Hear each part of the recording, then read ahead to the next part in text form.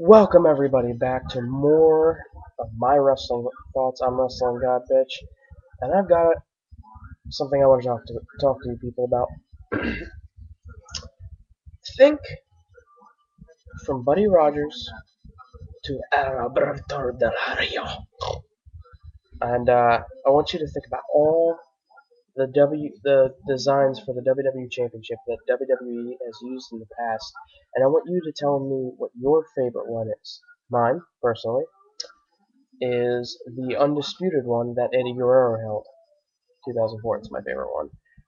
Now you can say whatever you want. If you could just write down in the comment box below, um, just write what it was. I mean, it could be the spinner. It's a spinner. I pity you.